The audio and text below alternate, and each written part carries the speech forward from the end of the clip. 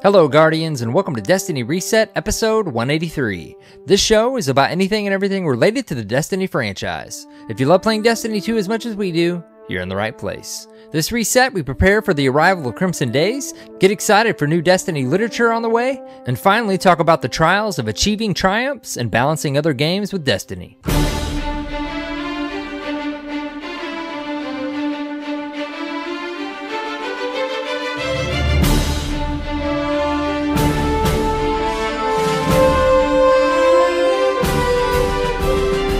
Hello, Guardians, and welcome. It's AER0KNIGHT, and of course, Mr. CyborgSasquatch. Hello, friend. Hello.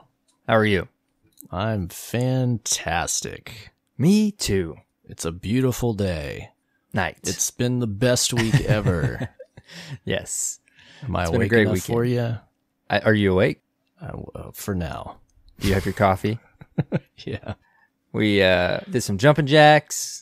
And right. it's really, the setting is no different than ever before. It's almost midnight. We're just starting, and it's the night before this is going to go live. We've got another one of those about 3 hours from talking right now. You're going to be listening to it, so it's a fresh episode, as we like to call them. The Hot news and fresh will be out the fresh. kitchen. With that, I mean, we might as well dive in, right? Let's do it. Any announcements this week? No, dude, we keep teasing a giveaway. I mean, it's coming. We got that blue gear we want to give away, but maybe in like one more episode, we'll probably do it. We want to do it at least second week of February, Valentine's Day giveaway, maybe next week. How about this? If you really would like to win something for free, just start tweeting us until we relent.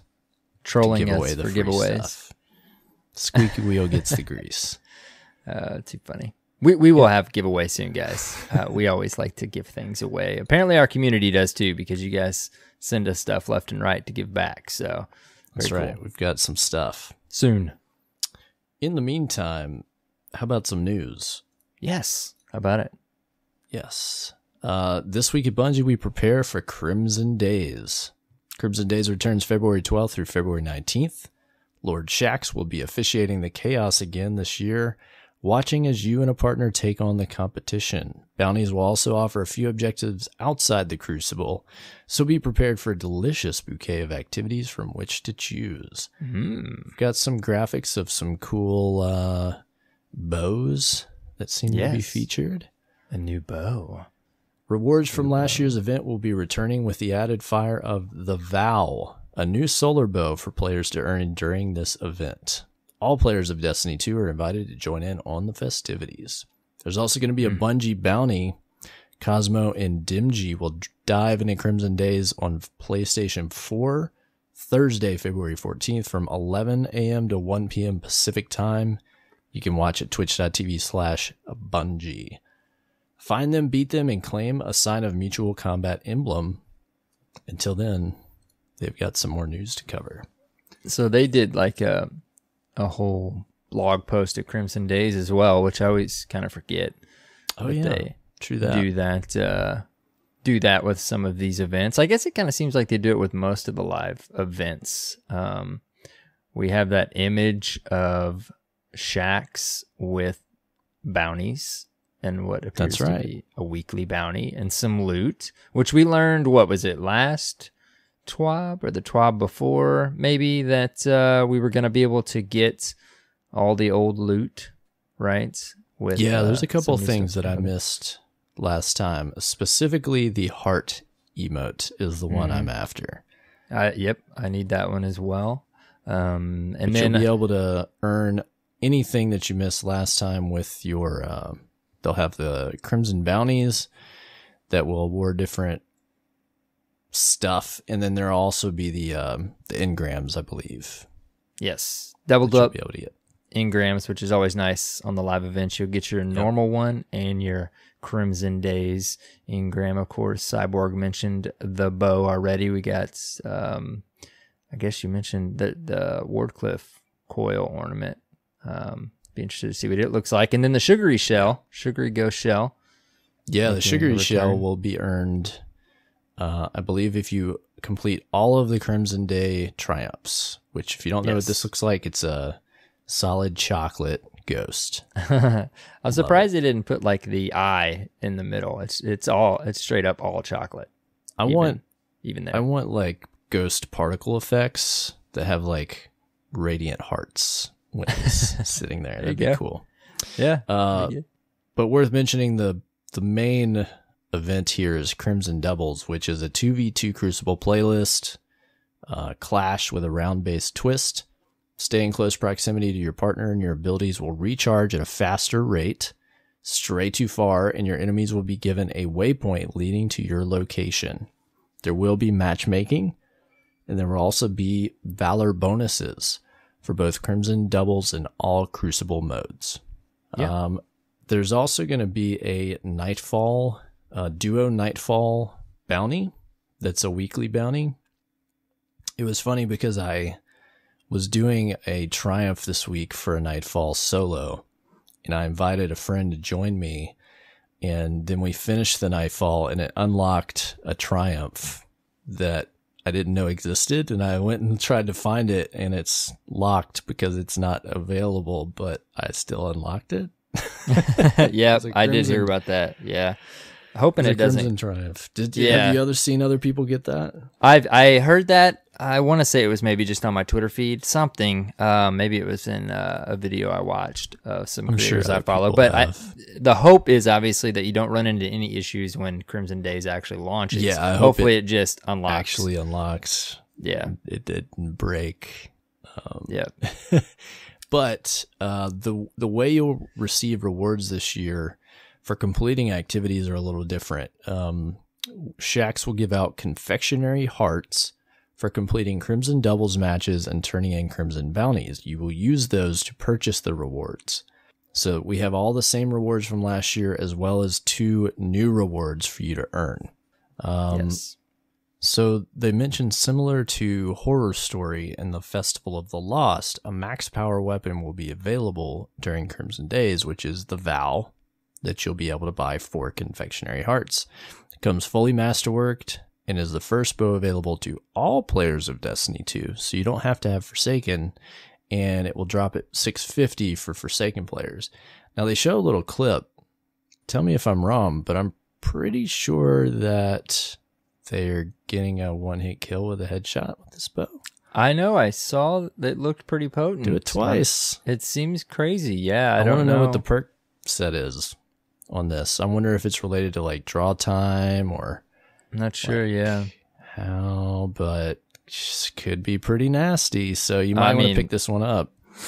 This might be right up your alley. The bows. I couldn't believe that it's like you said, they're doing a thing similar to Festival where we get the currency, if you will, and buy it. It's only 100 of those, which is, I mean, the ornaments and the emotes cost more. So I thought that was interesting. Right. It wasn't like Horror Story where it cost the most. Horror Story was like that, right? You kind of had to work for a few weeks for it. It was expensive. Yeah, I guess it's only a week, maybe this is some right? feedback, like 7 days. Yeah. Maybe make it a little more accessible and make, they seem to like making the cosmetic stuff the hardest to get. Yeah, the hunt. Like, here's your consolation prize for busting your butt for a week. While you're playing Crimson Doubles, you'll earn 7 confectionery hearts with every win and 5 for every loss. Daily bounties net you 15 hearts. The weekly Nightfall Duo bounty gives you 75. Here are the confectionery heart costs for each reward. So we've got the Tirastrea, Legendary Ghost Shell 25, Undeterred Exotic Sparrow 50, the bow is 100, Wardcliff Coil Ornaments 125, Flaunting Dance Legendary Emote 150, Warm-Hearted Gift Package 15. Those will give you a chance to receive enhancement cores, weapons, mods, gear, and resources. Great place to dump extra confectionery hearts if you get them. Oh, yeah. Yeah, I'm finally starting to build my cores now that I've hit max for a few resets. It's kind of nice, but that's good. Anyways, man, yeah, I mean, it's we talked about a couple weeks ago when we got some info on it. It sounded as though it wasn't going to be anything too different than what we've seen in the past. And I mean, that looks to be the case, other than a few new things. But, you know, that's okay. It's the classic. It'll complement the game we're already playing. But, you know, I don't know. I guess they did sprinkle in a little PvE element with the Nightfall, so that's nice. But I don't know. I'm hoping it doesn't feel too... I hope it doesn't feel stale. You know, I hope it's fun. I always love doubles. I love doubles. I love the mechanic in Crimson Doubles. It's fun. So, you know, it'll be a nice thing to do alongside whatever else we're doing that week. Yeah, and it's only going to be a week. Right. So it won't have much time to go stale, you know? Yeah. Yeah. Right. I don't know if that's good or bad. It won't give you much time if you want to do all the things. You're going to have to play it a lot, it seems. But yeah, spend your week doing it. We'll see how it goes. We'll see how it goes. Last couple of things they added, there's a new emote, which is called the Tiny Bow. It's shooting a tiny bow. Yeah. I wish that your Guardian was like putting a little more force into the arrow, but I think that's kind of the point. It's like, pew. Yeah. And then finally, the Bungie Rewards program will have a cool The Vow hoodie. It's like a nice, I don't know what to call this. It's like a reddish pink color zip-up hoodie with some crimson insignia on the back and a tricorn on the front. They also mentioned if you purchase it, it comes with a Bungie Foundation pin, and the Bungie store will donate $7 for each pin directly to the Bungie Foundation's granting of technology wishes for Make-A-Wish in honor of you. So you will only have through February 19th at 9 a.m. Pacific to redeem this, so it will be a limited time. So make sure if you want that hoodie, you grab that. That'll be, that 19th is the following Tuesday after the event. Well, basically as nice. The event is ending. Yeah. It's a nice looking hoodie. I was kind of like, I don't know. And then I saw it was zip up, which I like. It's basically like a jacket. And, yeah, I was going to say it looks like a long sleeve t-shirt with a hoodie versus like a full blown thick hoodie that you would think of. Yeah. Yeah. It's like a thinner, like lightweight looking, hoodie. So I think I could possibly buy this. We'll see. I don't know how much it's going to be. My guess is going to be like $50. We'll see. It's the shipping, man. It's always the shipping, but that's okay. The shipping. I mean, I was looking behind the scenes, but between that and then the Last Word replica and the title badges, pins that I want to buy, like I'm going to have to kind of spread this out a little bit. Yeah. Yep. I have a bunch of things I have to buy, and my concern is that they're going to make me purchase each of them individually with separate shipping, and it is going to really add up. Yes. That's the scary part. It's always the shipping. It's scary. Bungie store and your shipping. We're so spoiled by our Amazon Prime free 2-day shipping. Once you get that, it's like, man. Well, next up in the news, we talk about Titan skating. Long story short, in the PC universe, you can't do that anymore.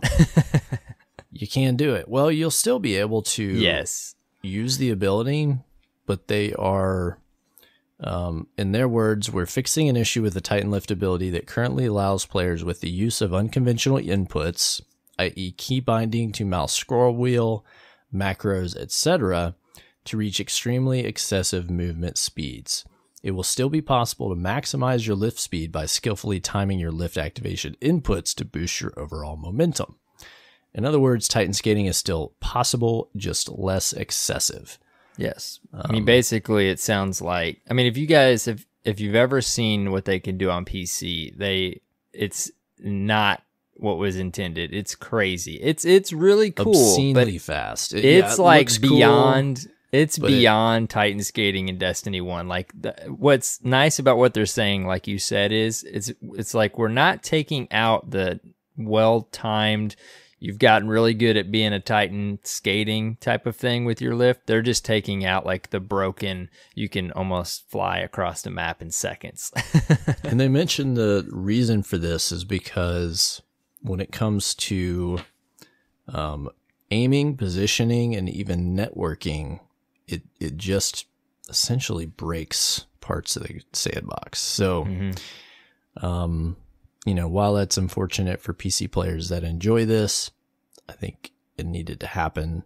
They'll still be able to Titanscape beyond what you can do on console, just because of what you can do with a keyboard, but it's not going to be as excessive. Right. So yeah, it's like see how this goes. I think this is going to be in the 2.2.0 patch in March. Yes. What's the super the flaming swords on the Warlock? Dawnblade? Is it just is it top tree and bottom tree is just normal Dawnblade, right? And then we've got attunement in the middle now, right? No, well, they're all three have their own attunements. I don't remember what the bottom and top are. Oh, that's right. They are attunement of something. Well, what I'm getting at is if you've ever seen, is that just on PC as well? Like the speed at which a Warlock you can move? do that on console as well. Console as well. That's so fast. That It looks like they made Titanscape. that sandbox adjustment. I don't remember when this was the Go Fast update. Mm-hmm. And yeah, when you have the super popped and you can cruise, you jump, you like launch across. It's really crazy. Mm-hmm. That's basically what Titans look like, just normal. No, it's faster than that. It is. You're right. Yeah, it is. I won't take that. It's an exaggeration. Just go look at videos of Whisper of the Worm speed runs, and you'll see. Yeah, it is faster. It'll be interesting to see some PC players after they adjust those Titans, but it makes sense. They'll adjust quickly and it'll be fine. They're just not going to be able to go quite as fast as they used to. What will affect the most is people that speed run Nightfalls and missions and stuff. Mm-hmm. Yeah. So next up, we get an update on some reading material. Two new volumes promised to release. We get Destiny Comic Collection Volume 1 and the Destiny Grimoire Anthology Volume 2 coming soon. So exciting, dude. Was not expecting this yet. Yeah. Very cool. We get in the comic collection, they promise a 144-page volume that includes their comic collection plus never before seen stories, behind the scene galleries, and exclusive content from featured artists. Now, on the cover, they show some of the art from the previously announced Cades 6 comic that I literally had forgotten about until like a week ago when Anon Pig tweeted something like, hey, when is this coming out? And I was, holy crap, that they announced that like months ago and never released.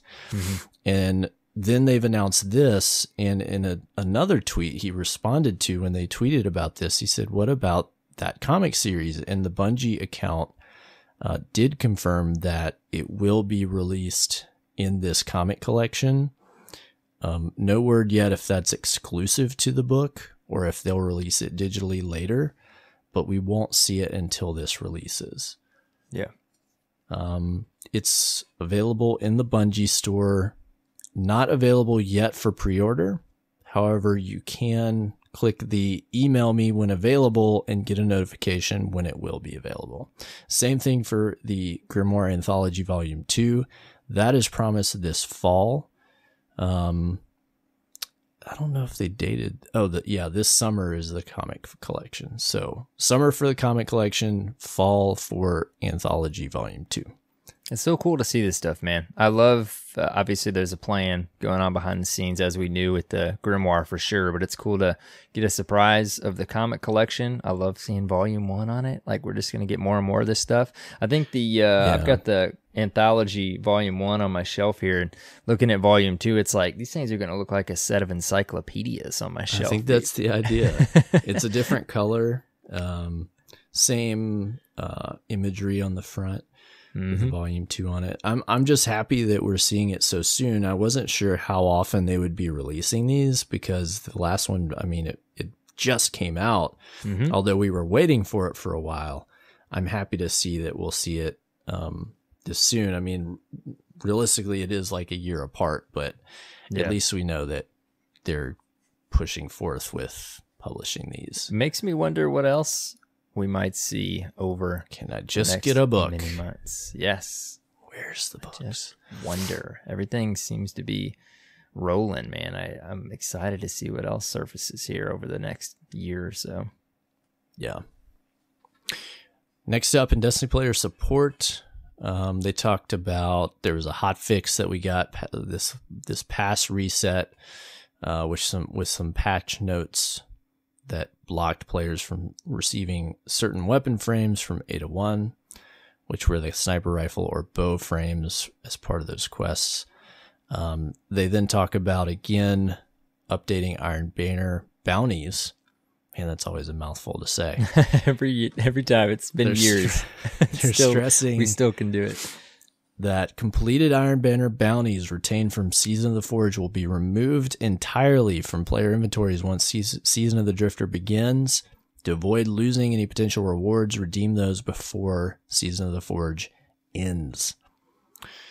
Then they mentioned some other issues, particularly with key molds not working with Ada 1, fixes coming in March. Crimson Days, of course, coming Tuesday, February 12th. To participate, you need to have completed the Red War campaign and achieve level 20. Lastly, there's some known issues before Crimson Days goes live. Go check those out. Be sure to claim your triumphs before Crimson Days ends, because if you do not claim them when the event ends, they will be locked in your SOL. Stuff out of luck. Yes. Finally, we get our movies of the week. One of these is a mega movie that got a lot of traction on social media and everywhere else this week. Oh, yeah. Bife put up the Last Word and Thorn, the complete story. It's an hour-and-a-half epic with artwork, multiple voice actors. Many of them are content creators you know and love from around the community.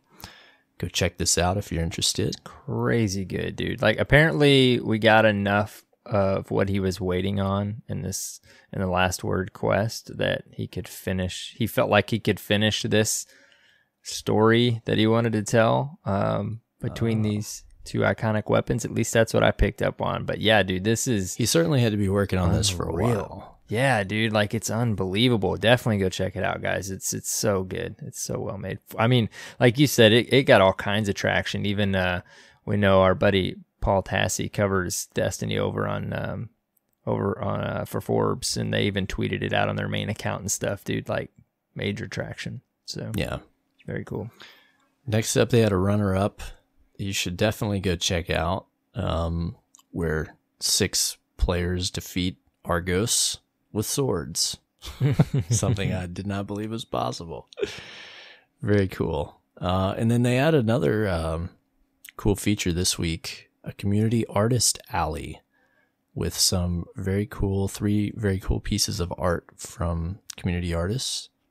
So you should go check these out. I wondered if you think this is just this week? The way they phrase it sounded like this is just a one-time thing, but it would be really cool to see this each week in the TWAB. Yeah, I'd like that as well. That'd be a good idea. Yeah. Well, that is the news this week. Not a whole lot. We don't have any other patches or hot fixes to talk about. We talked about Crimson Days. Only other thing worth mentioning I noticed was... I believe Dimg or Cosmo, one of these guys, tweeted that they're getting close to fixing that nasty guitar error that pops up at the end of The Last Wish, and hope to have a fix in for March's planned patch. That would be awesome. Yes. Please do. Guardians be happy about that. Yep. That's the news, Arrow. That's the news. Not a whole lot this week. It's kind of crazy when we get through the news that fast. It's still exciting, though. We got a live event coming up. But I guess, Cyborg, I can take the honors again of asking you how your reset. How was your reset, Cyborg? How was my reset? Bum, bum, bum. It's been busy. Destiny? We've been, we've been really focused the past couple weeks on trying to get Petra's run down. Oh, yeah. And we work on it maybe like two nights a week. Yeah, you kind of mentioned that to us. Was it last week? I can't remember. You guys are Yeah, putting in we the work. Put our first attempts in last week, like our first actual attempts after practicing. And we just keep running into weird stuff, man. It's a long raid in terms of there's a lot of encounters. There's a lot of opportunities for things to go wrong. There's silly things that happen, like somebody dies because of something like just completely like just dumb, like random. Their foot was on the plate for Callie on the thing and they didn't realize it, and those aren't too big of a deal. Like early in the raid, not a big deal because we've gotten so good at some of these encounters. It's not a big deal if somebody dies in the first like half.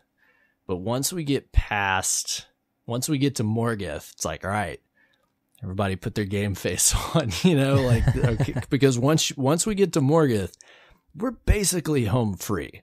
Every major thing that could go wrong besides one thing has been conquered. Like the puzzle plates for Shirochi is a tricky thing that can just totally blow up unexpectedly.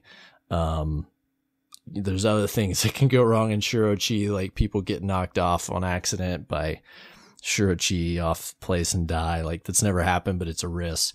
Somebody dying on one of the 2 jumping sections is a big stressful place. Like we've had a couple instances there, and it's funny because the most stressful part of the raid is going through one of the jumping sections for everybody. Mm-hmm. And every time that we've wiped there, it was not because they like missed a jump or they just did it wrong. It was literally like, I don't know why I died. Like I jumped and nothing happened. Like it was stuff like, I don't know. You ever have those moments in Destiny where you like, maybe you hit your button wrong or oh yeah, like do you that jumped in PvP, man. You just fly off the map and just kind of just weird stuff. That's what's happened. The funniest thing was one of our members, and we have a clip of it, but I'm not gonna call him out. If like, I don't know if you could go find this. But I think it's really funny. We've been laughing about it for like all week. They jumped, and instead of gliding or going where they had to go, they just jumped off and just dropped like a brick and just watched it happen. Like they did it. It's still funny just thinking about it. They were like, what happened? And we somebody clipped it. That's so funny. Because they were streaming and they just literally like jump off and just fall straight down. I can't get over how dumb it was. And they still don't know why they did that. I think it was just a moment of, yeah. I've done it in PvP, man. Yeah, it's like you just have a brain lapse and your brain forgets the flow and mechanics. And we're doing jumping. This stuff like, we're getting on at night, and we've been really trying to get on as early as we can because we recognize that after a certain point for people, you get too tired and you're not just mentally, you're not as strong. You're not as focused. And some of our players are in East Coast, Central, and in Pacific. So it's a 4-hour span that we're trying to figure out to get everybody on and get people on before it's too late. Some of our players like get up mega early, and by the time we're in, they're like been awake 20 plus hours. It's like, what do you do? So we're just trying to make it work. But so stupid stuff's happening. Preventable stuff has happened, but it's gotten less frequent. And then this week it's been networking issues, like perfect runs ruined by networking issues. We finally made it the furthest we've made it. We made it to the walk, which is the last encounter. The walk is not everybody loves that encounter. It's a little frantic, but it's easy. It can be easily done if everybody's focused and communicates. So we got to the walk and I'm like, we're home free. This is it. I'm like, I can't believe it. We're going to get Petra's run tonight. I was like, this is what's going on in my head. but I didn't say anything because I didn't want to jinx it, you know? Mm-hmm. So the player picks up the orb and starts running, and then we didn't even make it out of her mouth and somebody died. And I'm like, how did somebody die? There's no enemies. And what happened was, we actually ran into this bug later on that night, just doing some practice. If there's like it's either a networking issue or it's just a bug in the encounter. But sometimes, even when you're within the orb holder's aura, it will not cleanse you. And that happened right out of the gate. Like somebody picked it up and ran, and they were just not getting a cleanse at all and died.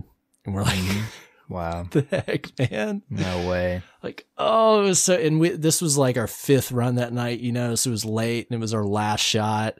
I think, no, this was maybe like our 3rd. We took a couple more after that, but it's just disappointing, man. It is a test of perseverance and will, like, and to keep going and like to be patient and not get frustrated at yourself is the hardest thing if you screw it up. Because I've had a couple instances for sure where I wiped and it was my fault and it was something stupid, you know. We'd have had instances where players got killed by things they could not have prevented. Like, you know, that weird thing that the Cabal and the Taking Cabal Centurions will do, where they'll hit you with a shield and it'll hit you against an environment thing and insta-kill you. Yep. We had that happen, you know, man. Like there's like nothing you can do if you don't know they're there. Like they're just like, pop, you're dead. Like, come on. Like there shouldn't be instant fail states, you know? Yeah. So we're hanging in there. Like, I know that we can do it. We have this raid so tuned up, man. Like, everyone has their roles and their gear, their loadout. Like, there's nothing that we can change or do significantly differently. We just need the run. We just need it to happen, you know? Like, the circumstances, the network, the focus, like, everything just has to come together in this perfect symphony of success. And we just got to keep showing up until it happens. You get it. And hope that the guitar error doesn't screw up the walk for us. Yeah. That's the other thing. Oh, yeah. Sometimes when we play, we'll get it. And sometimes I've had it. I've only had it actually happen to me like 3 times. But what if on that run it happens, you know? Right. Like, yeah. How much is that going to hurt? So we'll see. I don't know. That's been like a lot of our, I mean, that's been a lot of focus lately the past couple of weeks for me and a lot of. Well, it's a good time for that too. I mean, it's a play little with. bit of a downtime, if you will. Yeah, it's perfect. I know I've been talking a while, but the other thing I have to mention, and I promised I would bring up on this show because I failed to bring it up the last like 2 weeks, is that I finally got dredging. And I don't know how I forgot the past 2 weeks to bring it up, but I was told by my fire team member that I had to bring it up because I have to confess that so I needed 1 kill to make this happen. I finally got the meatball. I think this was not this past full curse week, but the previous one. So this is probably like 4 weeks ago to drop the ship that I needed. Oh, nice. Which was great. But I still needed 1 invader kill. I have to kill an invader while they're in their super. I don't know why this is so hard to do, but no one will use their super while invading. Yeah, we used to all the time before, and that's it's just anymore. Too easy to use a variety of heavy weapons, you know, or just a sniper. So no one would use them, but I would occasionally run into people and I just couldn't get it. I would hear them and they would be in a roaming super. I'm like, yes, this is perfect. Like, this is my opportunity. And I would get shots on them, or they wouldn't show up until, you know, where I could see them until they were right about to end the super. I just could not get it. And I'm pretty much just given up. I just couldn't do it anymore. And one of my buddies were like, we have to get this for you. Like, come on, let's go play some Gambit. At this point, I was like, I don't even care anymore. I don't even want to play Gambit because I can't get this. It's never going to happen. But he would just drag me in. And so we're playing and, you know, I'm just commiserating and being like complaining and like, it's never going to happen. He messages the other team. He's like, listen, my friend needs 1 kill. And they message him back and they're like, we're doing this too. We need like 3. And we're like, all right, let's get boosted. So we jump in a party together and basically like boosted each other's last invader kills. Very nice. Like, they join and they're like, okay, come over here. I'm going to be on the garden side and I'm going to pop my super. And so I went and did it, got mine. And then me and him invaded over 2 rounds and gave them 3 kills they needed. And that's how crazy. I finished dredging. Hey, working together. You know, we need to. It's that like 1/30th% of what I needed was boosted. I can live with it. I did every other part of this completely legit. I got the title. It works. You're dredging. The dredging title. So I'm in the 3 title club now. Very nice. Working on that 4th. That's cool stuff, man. I don't know if blacksmith. I don't know. Oh, dude. I've looked at that one. Blacksmith requires a flawless run of Scourge of the Past. And I don't know, man. I mean, I have not raided in quite some time. I always loved raiding, dude. I just with the way I play the game right now, like I don't raid a lot. So when I go in and look at those and I see the raid requirements, I'm like, yep, all right. For now, let's go look at a different one. Yeah, they totally take a lot of dedication unless you're just at a whole nother level. You know, what's the, you know, when you're raiding, it's all about that time factor, right? Like what you guys are doing with your fire team. Like one, it's you know, playing for decent chunks of time, and then it's like you don't, even though everybody always understands, but you know, that possibility of having to like back out or hop off for a reason or something, you know, anything, it's like, man, it's just, you know, even Crucible is that way sometimes, you know, when we'll dive in. Well, not so much General Crucible. It was Trials was kind of that way, right? So if you don't have like a big chunk of time that you play, you know, any given time of the week, it's hard to fit in some of those activities sometimes. That would be why I play a lot of solo Crucible these days. Right. But I do miss raiding, man. Raiding is so fun, like, is tough because the Petra's Run thing is, there's a little luck involved, but it just takes some dedication. But the RNG aspects of it. Oh, yeah. I keep running, getting 3 keys a week. I can't get 1K voices. Is that the 4th that you're going for, is Riven's Bane? Yeah. And then I also need the Sparrow. Can't get the Sparrow to drop. A lot of my fire team members need similar items, you know, 1 or 2 things that just won't drop for them. So even if we get Petra's Run, I don't know when I'll get Riven's Bane. Right, yeah. I mean, I'm steadily just getting those keys every week and hoping.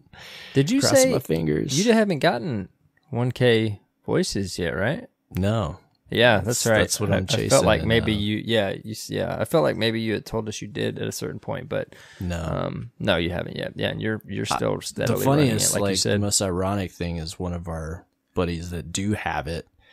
The last 2 times that we've turned in keys, 1 raid, 2 other people got it in my fire team. And then the last time I turned in the other night, I had a bunch of keys I hadn't turned in yet. I did 5 and 2 other people got it.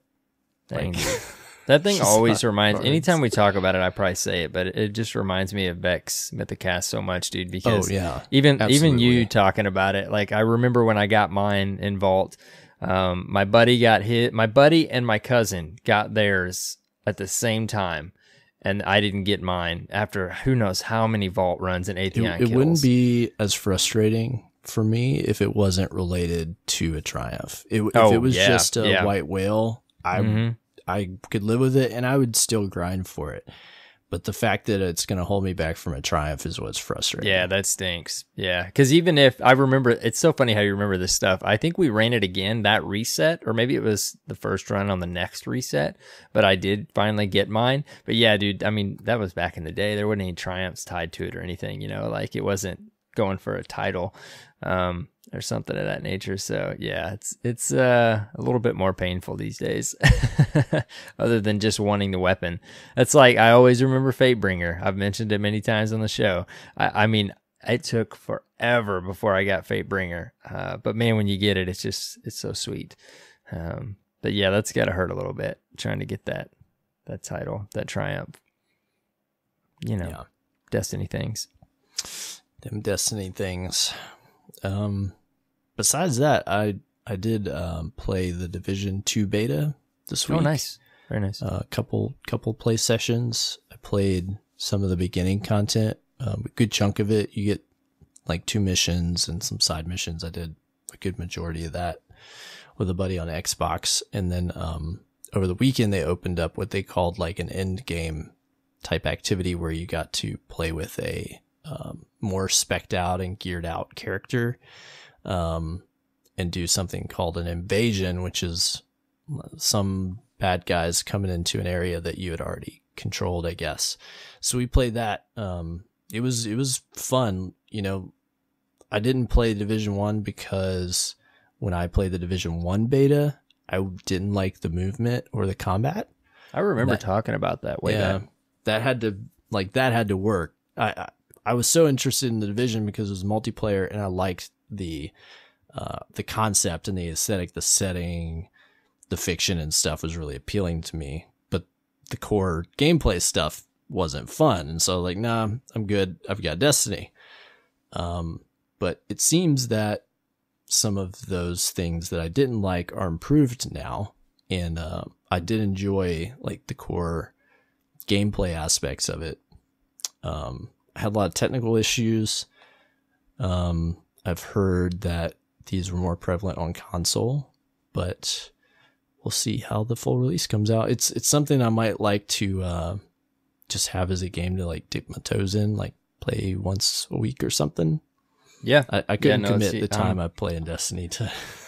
Yeah, like that, it's always about, at least, for me, and I think for both of us, like finding that balance of what we can play alongside Destiny. And that's kind of been what I've been toying with the last couple months. And I'm going to wait on Anthem, see how it goes. But I haven't decided yet because I really did enjoy the first Division and I played it at launch and then I played it again. I bought the season pass and played it again somewhere in there. But, I think it was Destiny.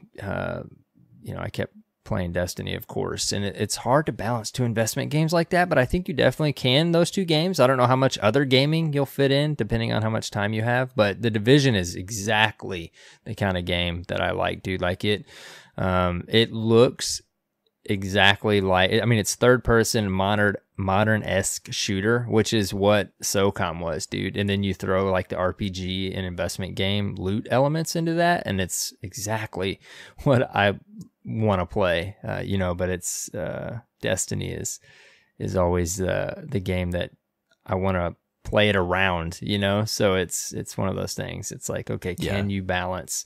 I think you can, like you said, jump in once or twice a week. It's all about, it's not necessarily even, it's the same with Destiny. The time you play, it's keeping up with what's going on in the game outside of your playtime, so that when you play, you know what's going on.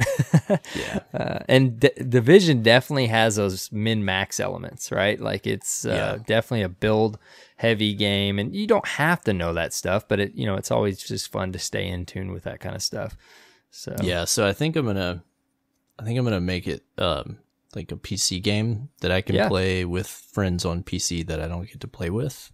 Very cool. That's kind of my goal there, is like have a fun game I can play together with other friends that don't play on Xbox or don't play Destiny or whatever, and have something I can go and jump in and play like cooperatively with those people. So I'd definitely do it. So that's the goal.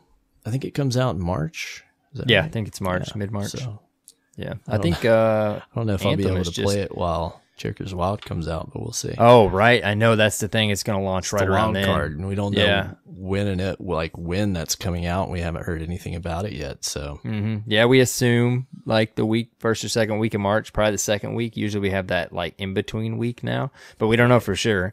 And Anthem, I think it launches like the actual launch date is a little bit further here, maybe another week or two here in March.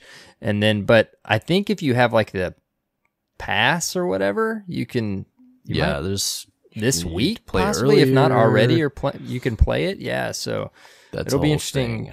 Yeah, I want to see like what people think about that. I've been following and watching some stuff on it, but yeah, there's just as usual, man. It's the way it is nowadays, man. It doesn't even have to be release season, the fall. We still get amazing games year round now, so it's kind of crazy. Yeah. Great to be a gamer. Well, tell me about your reset. What have you been up to? Yeah, dude. I mean, last week, by the way, I finished the episode, you and Jump Smith. It was awesome to hear you guys talk about Last Word. I appreciate you throwing in my little tidbit because I was hoping to talk about Last Word this week, man. That gun, dude. It's so good. It's so fun. I've been playing so much more Crucible just since that gun dropped. And I always love the Crucible, man, but it's like how do I say it? Like I didn't realize how much I missed that weapon. And then on top of that, I had this like kind of nervous, okay, when I get it, what's it gonna feel like? Am I gonna be able to use it just like I did? And it's like I didn't miss a day of not having that gun, dude. Like I instantly, it's like it came right back to me because No Land Beyond and The Last Word were always definitely in my top 5. I mean, they were probably my top 2 weapons in D1. And that thing, dude, it feels so good. I know there's still rumblings of, and Bungie even acknowledged last week, I think, of like player feedback that the gun feels a little different on console than it does on PC. People are saying that when you're ADS, it kicks way more than it used to. And I do see it definitely a little bit, the kick in the ADS, but I've posted so many clips on my Twitter feed, just having so much fun with this gun. And I noticed after I saw people providing that feedback, I'm hardly ADSing with it at all. Like it's crazy. I'm surprising myself with some of the ranged kills I'm getting with it just from the hip. Firing from the hip. But, I mean, we've had, I think True Vanguard and some others have released some console clips of it or videos. And I think you just have to pace the gun a little bit differently. ADS now, you definitely can still control the recoil.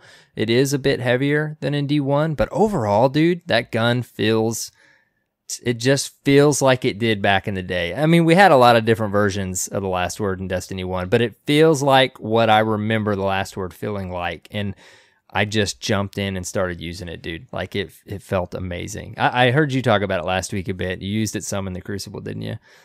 Yeah. A little bit. Yeah. Yeah. So I don't know, dude. I know there's a lot of different opinions on it, but for me, it feels amazing. Like it came back. I don't know. I love that gun though, and it's unreal.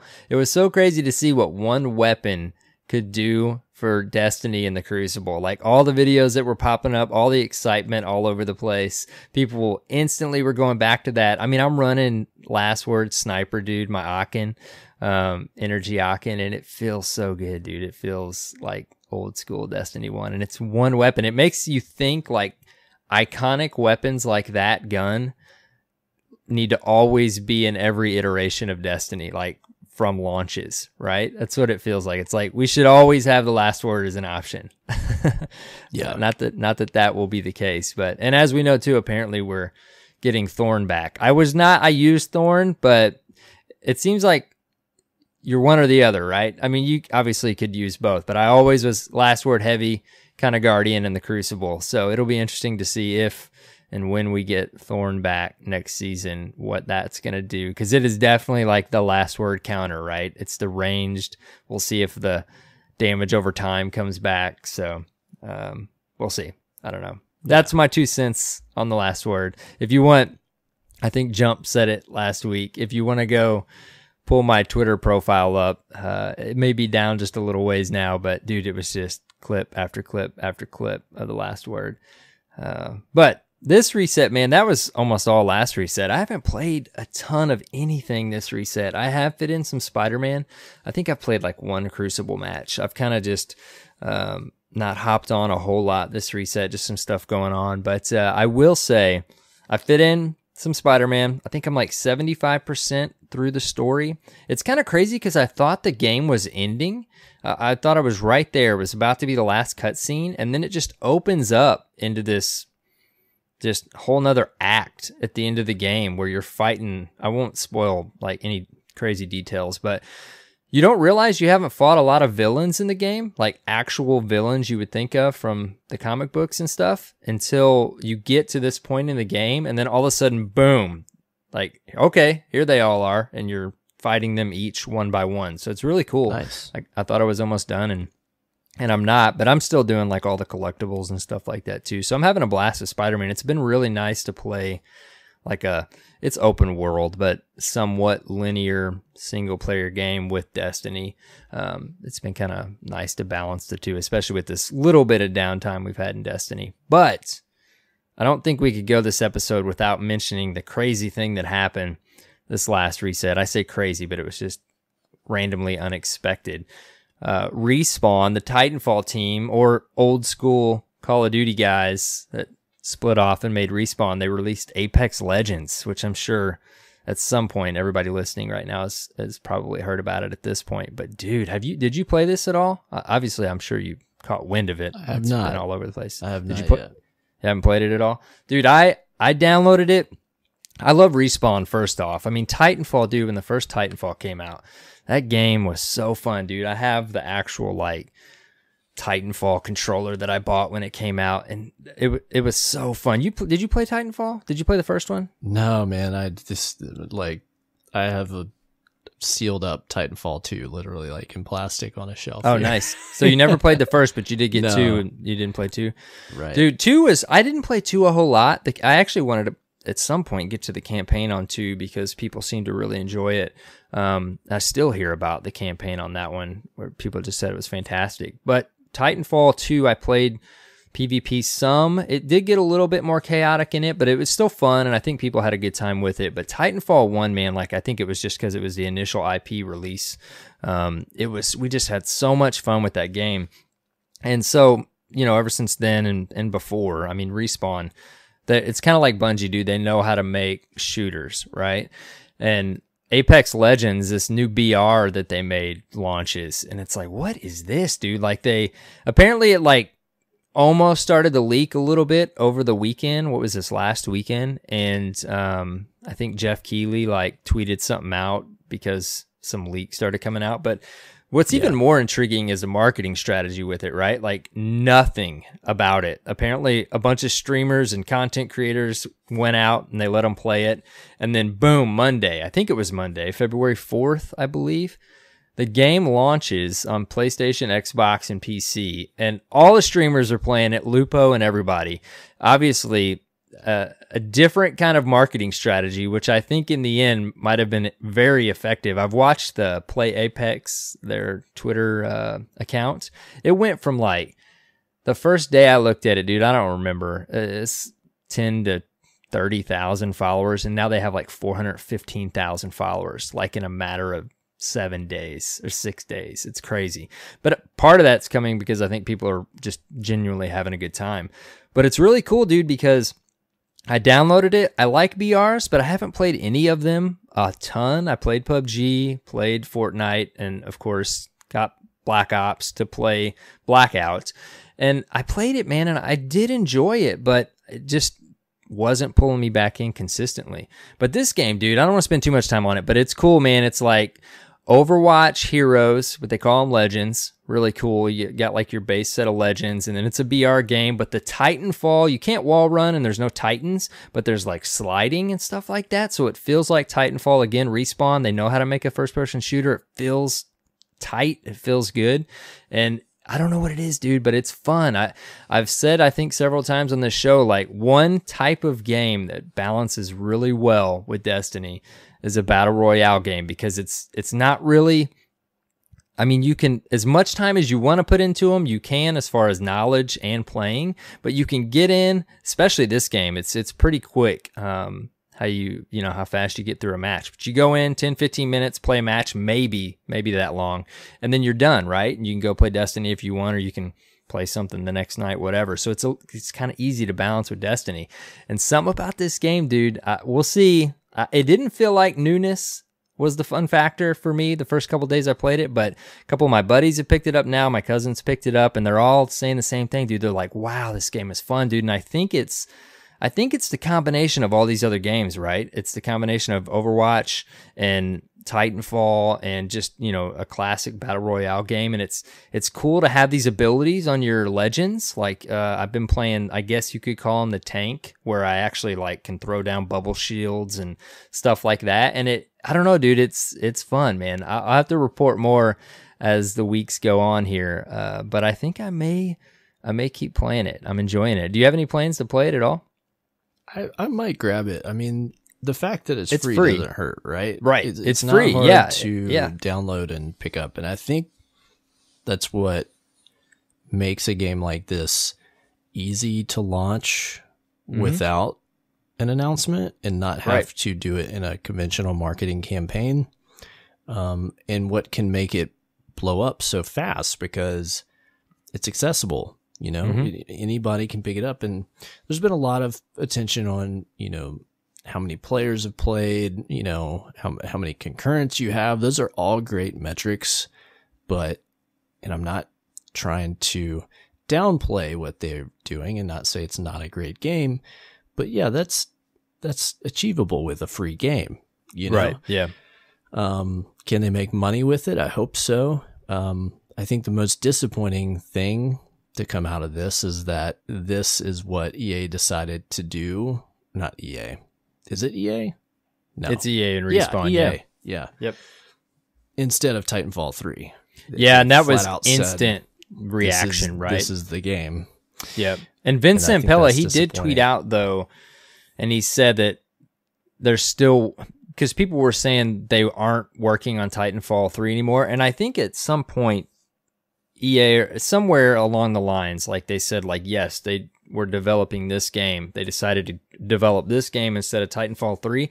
I can't pull up the exact tweet right on the spot here, but I did see a tweet from Vince Zampella, which he's the head of Respawn, or one of the few heads at Respawn. He did say Titanfall 3 is still in the works, but I think that might have been I don't know for sure, but a blanket statement to just say, hey, it doesn't mean we're not making Titanfall 3. This is just what we're doing right now. So, long story short, it probably did delay it, if anything, or if nothing, I guess. But I don't know, man. People seem to be pretty pleased with Apex Legends. Even the microtransactions are pretty friendly. Everything is kind of like Overwatch. You get little loot crates when you level up, and you open them, and you get skins and stuff like that. The only thing is, it launched with 8 legends, 8 of the characters, and it's so obvious, dude, what the foundation they've set here with how they plan on building on it, adding legends like Overwatch adds heroes and stuff like that, and being able to counter different ones and things like that. But you only get 6 of the characters, the legends, and you have to buy the other 2. Now, there's 3 currencies. There's a currency that you pay real money for. There's a currency that you get for leveling up, I think, and then there's a crafting material you get also in the game. But you can play the game and level up and be able to purchase these other 2 characters, which I am happy about. But I've played probably, I don't know how many hours. I think when I looked at it the other day, it said I had played 18 hours. I was like, how? That can't be possible that I have not played that game that much in a week. But I only have 1,800 of whatever that middle currency is, and it costs quite a bit more than that to get these other characters. So I am happy to see that you can earn those characters in game. But of course, if you want them day one, you go spend real money. So that's the only part of the microtransaction that kind of teeters a little bit with annoying. But that's, again, it's free to play. You can't, I mean, you are getting access quicker than others if you spend real money to a hero with different new abilities, if you will.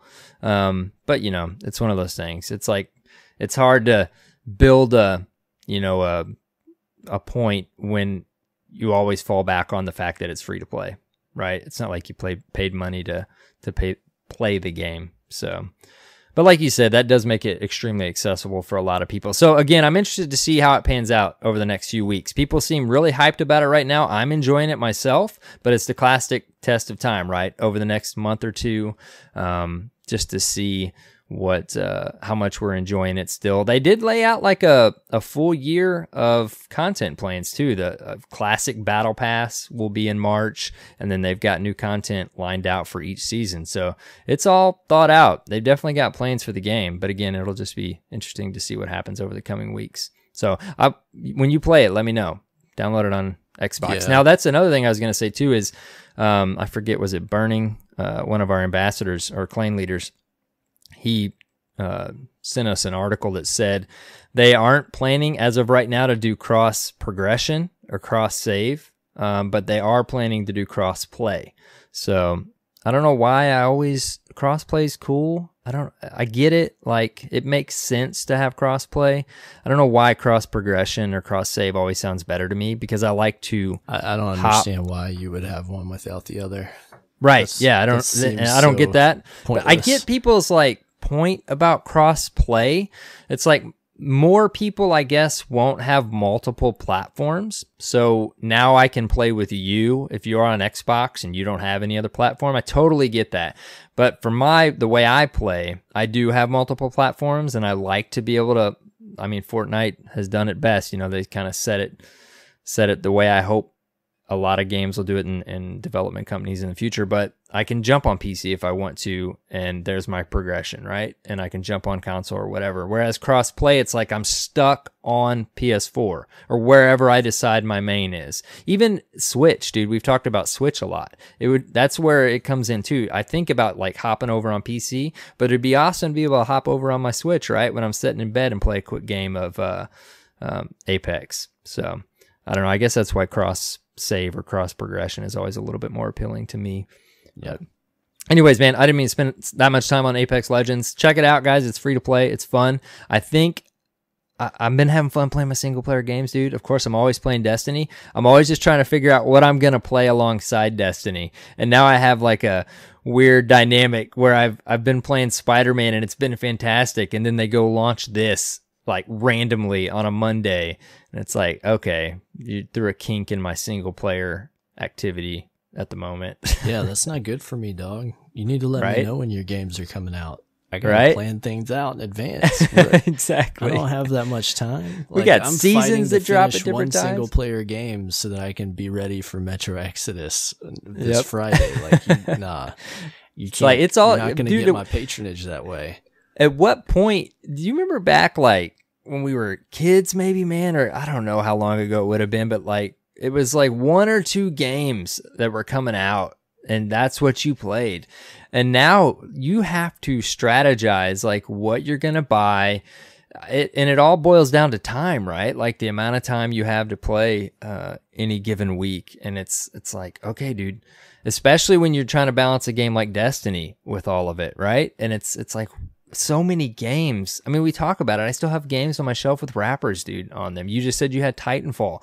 It's like, man, I don't even know when or how you play all of these awesome games. Just, yeah, there's a lot more competition. It's crazy, dude. It's like I'm trying to figure out what I'm gonna play after Spider-Man. I got Red Dead, God of War, and Tomb Raider, all that I've gotten in the last few months. Not even talking about the ones that are already on my shelf. So I don't know. And then they go drop a game like this, free to play, on a Monday. What are they thinking? Yep. Sorry. What are they thinking? Well, I think it's time for some Derp Fam discourse. You ready? I guess, yeah. I'll stop talking about Apex Legends. All right. Let's talk about Destiny again. We got an email from Shadow Eyes with a Z, titled Armor RNG. He writes, Derp Fam, what up? So I've been thinking about this for quite some time on how to get that perfect armor roll for your playstyle or PvP/PvE. Instead of the unforgiving RNG for armor perks, why doesn't Bungie put in place a pay for your loadout? Meaning, I want this helmet with energy reloader and scout rifle dexterity, So then I would go to my collections, find the helmet, and spend so much glimmer or legendary shards or planetary material until I got the roll I wanted. Granted, it's still RNG, but it's better than farming this planet for hours and getting absolutely no helmet. Just other gear I don't need after turning in hundreds of planetary materials, because basically I love full armor sets, but that's just me. Love the podcast. Derp Ascendants repping. PSN Shadow Eyes with a Z. Very nice. What do you think about that? Dude, you know, we talked about armor for a little bit. I guess it was the episode before last, and the perks and the enhancement perks and stuff like that. I think this could be cool. I mean, you remember way back when they announced the collections, and it was kind of surprising that it would only be, I mean, obviously, we talked about all this, you know, for them to be able to keep track of even the roll that you got, and that's the one you could buy back from your collections, or random rolls. Like, the idea of it is fantastic. I think it would be cool to be able to buy the armor from your collections. There's just a lot of stuff you have to consider, right? Like, will it break the game if you can just sit there in your menu like we used to do at the gunsmith back in D1 at the tower and re-roll our weapon and stuff like that, if you can just buy the armor? I think ultimately the better solution is give us reasons to go do multiple things to get the armor rolls we want. Obviously playing the game to get that stuff, you know, probably from their perspective makes more sense, and, you know, probably even ours, than just to buy it from your collections. But I'm not saying, though, that idea doesn't sound fantastic. I mean, if it was done a specific way, maybe it gets more and more expensive. I don't know. I mean, as it is right now, I said this when we talked about it a couple weeks ago, I still haven't masterworked any armor. I think since the random rolls have come back around. And I think my last masterwork was the solstice stuff we did. So, you know, I don't have the perks that I want. At some point, I probably should just masterwork it. Some of that's a little bit with the economy on the cores and stuff like that. But I don't know, dude. I mean, it's a neat idea. I just, you know, as far as gameplay and mechanics and functionality, I don't know. You always got to consider if it'll be good for the game overall. I mean, what do you think? It's tough because we're talking about re-rolling stuff. Basically, and yeah. I think taking us back into random roll territory was one risk, but how they implemented it was important, because if you just have a re-roll mechanic on stuff, it doesn't incentivize you to play activities that give you certain rewards. Yeah. And so then you lose the drive to actually play the content of the game. Instead, it just becomes a grind mechanic, right? Like, what's the path of least resistance to get me the materials so that I can just re-roll this and have it perfect? Mm-hmm. And then what do you want it perfect for? Why do you want that perfect set? So you can go and play the way that you want to play and play the content. So is there a perfect way to do this? I don't know. You know, I hear both sides of the aisle here. Like, I get the mass amount of variables and armor makes it hard to get a set that is ideal. I think a compromise would possibly be maybe some slots or the ability to re-roll one stat on a piece of armor, which I think is what you could do in the Division, right? They let you re-roll one stat. I think so, on your weapon. Just some kind of compromise, I think, or middle ground might still be there.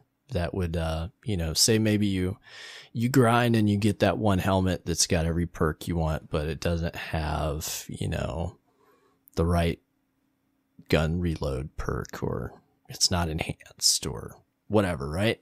I'd like more, you know, modifications and more things that you can swap in and out and stuff like that. Mods are great, but mods just enhance stuff, you know?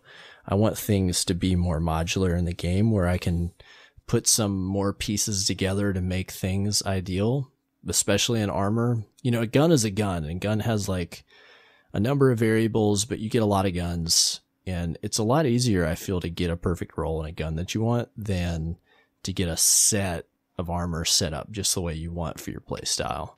So I do think that there needs to be a solution. I don't think that just endless reroll on armor is going to get what you want.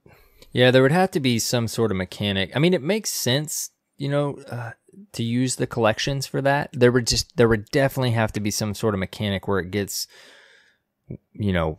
way more expensive as you do it. I don't know if that resets at a certain point, but yeah, just to be able to go to your collections and do it over and over and over and over again is the classic, like we've both said. Like then you're just, you're not playing the game. But at the same time, I mean, you did have another really good point. The whole reason you're doing it is so you can maximize being able to play those activities, right? So I think the core problem here is we're just not able to get the gear that we want, I guess, more, I don't know. It's not like we want it raining down on us, but it's the classic enhanced stuff we talked about. There's only 2 places you can get enhanced perks. That's an issue with reward and activity, not not being able to ultimately get the gear you want. We just can only go 2 places to get it. So that's where this idea that Shadow Eyes has is pretty appealing, because it would be nice to have an exact set. For example, playing PvE, I have a pretty solid build for my 650 Titan in PvE. But then when I jump over to PvP, I've kept tons of armor, but none of it is exactly what I want. And I'm playing the game week in and week out, and I still don't have that exact set, right? I wouldn't even say I have my exact set for PvE. So it does seem like there's something there that needs to be tweaked, right? To be able to get this stuff or chase it, or more specifically chase, for example, again, enhanced perks or something of that nature. So yeah, it can always be improved. Right. Yeah. Well, thanks for the email, Shadow Eyes. Yeah. If you would like to submit some Derp Fam discourse, you can email us at destinyresetpodcast@gmail.com, or send us a SpeakPipe, which is like a voicemail, speakpipe.com/destinyreset. And we'd love to hear your submissions of commentary on parts of the game, feedback on something we talk about on the show, or just a shout out for someone that's done something cool in the community that you'd like to put the spotlight on. There you have it. There you go. Thank you. Now's the time of the show where we give shout out to our patrons. Do we have any new patrons this week? We do. Big shout out to Silent JTX. Maybe for Texas, but I don't know. Is there this other one too above that? Oh, I'm sorry.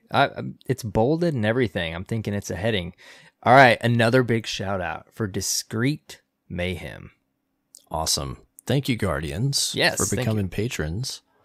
If you don't know what a patron is, go to patreon.com/destinyreset, where for as little as $1 a month, you can support the production budget of our show. You get a couple perks for this awesome achievement. You get a shout out on the podcast. You get your gamer tag posted on our website, and an invitation to a Discord channel just for Derp Fam patrons and supporters. So thanks again for being a patron. I was trying for the actual full-blown pause there. Sorry. You did it. Don't mean to throw you off. I didn't get kicked out of the Discord channel, buddy. That's good. I was worried for a second. That's it. We're going to wrap it up. Thanks for tuning in. Where can people find you? You guys can find me on Twitter and YouTube, primarily at AER0KNIGHT with a 0. What about you, man? Good. You can find me at CyborgSasquatch on Twitter and Mixer. And then you can find us at Destiny Reset on Twitter, or on the web at www.destinyresetpodcast.com. That's your source for all things DRP, including links to subscribe on your favorite podcast app of choice. Also, if you want to join our awesome community called the Derp Fam, you can come to our Discord chat server. Serves as both a text and voice chat server. Discord.gg/DestinyReset. Anyone can come on and join as long as you want to have fun, play nice, and talk Destiny and everything else. Come on by, introduce yourself, and do it, Guardians. Part of one of the most welcoming communities in Destiny. You know it. The Derp Fam is amazing. They are. If you're listening on Apple Podcasts, thank you for your reviews. We appreciate those. If you haven't dropped one yet and you're listening on Apple Podcasts, please do. It helps us get seen and heard by more listeners just like you. Yes. Thank you, Guardians, so much for leaving those and for any feedback. We appreciate it. Yeah. Dude, it's under an hour and a half. What's wrong with us? And we sound awake. What's the weather like outside? Oh, dude. Is there pigs flying in the stratosphere? Oh, I think maybe it's time to go to bed, dude. We're going to try and get this thing edited and out, and I might try to squeeze in some more Spider-Man. Are you sure it's not going to be Apex Legends? Well, that is the question. Why do you do this to me? I'd forgotten about it for a moment, Cyborg. All I was thinking about was Spider-Man. I doubt it. And you had to do this. You had to do it. Spider-Man, though. Hey, and you didn't even mention, guy. but you're trying to finish Red Dead. You gonna play some of that tonight? I can't. No. You can't even happen. No. You can't dive into a game like that at 1 a.m. Yeah. All right, we got to be careful. We're gonna get into another reset here. All right, guys. Until next reset, have fun playing Destiny 2, and take care, Guardians.